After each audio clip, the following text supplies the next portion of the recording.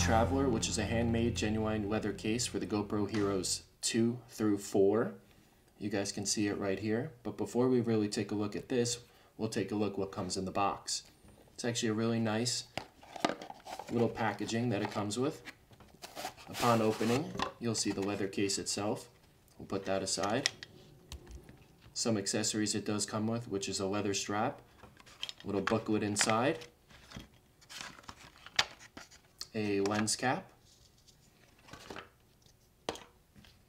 We'll open it from the top and we'll take a look, and it actually does come with its own adapter, which allows you to have a 40.5mm UV filter.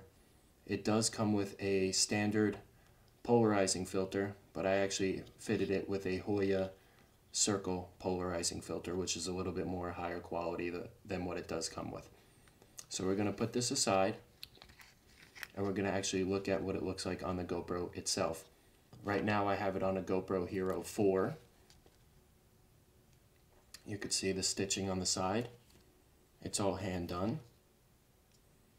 It's a very soft, fine leather. They do have brown, which is in front of us, and they have black.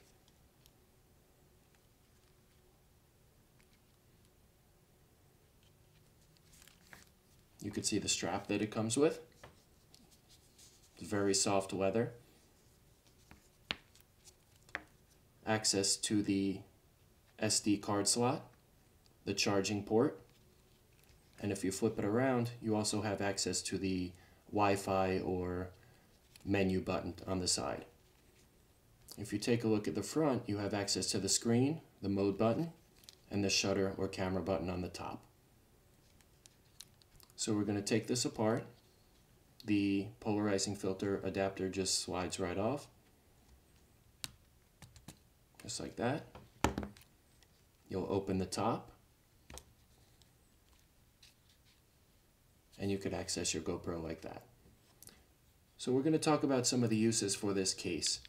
Really, I don't suggest using this for any video. The reason is if you take this out, or any action sports, which is why someone would buy this camera, is you lose the waterproof ability. Any drop or shock proof, it really offers not much protection. What I would use this for, and what I'm going to use this for, is if I go up and hiking or take this where I'm going to be taking a lot of photos, that's when I would be using this. You could take the strap, wrap it around your neck just like a normal camera, and it'll actually come in handy. And it looks very cool. It actually is a great case, just not much for protection. So if you're going to be taking a lot of photos, definitely take this case, as I think it really looks great. I'm actually going to show you my favorite everyday case for the GoPro.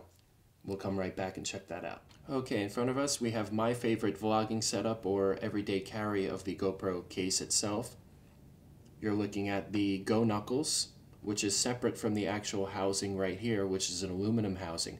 Both of these are sold separately, and they're both on Amazon or eBay. If you're interested, I'm going to put some links in the description. The reason why I happen to love this setup the best is you can see the case itself is made out of aluminum. It's very sturdy. It offers access to both the SD input and also the wireless mode button, and has a great adapter on the top for a hot shoe where you could have your own microphone, so it's great for vlogging. The knuckle in the front offers very comfortable grip where you could forward face or rear face the camera itself. And it comes with an adapter built in for a UV or polarizing filter. This happens to be a 37mm, whereas the case before we spoke about was a 40.5. So it's a very sturdy case, again not waterproof, but shock proof, and has an adapter top to the front with the hot shoe, which is really the reason why this is my 90% everyday carry case. So if you have any questions, I'm going to put some links in the description. Definitely comment down below, and please subscribe. I hope you guys enjoyed this video. Thank you very much.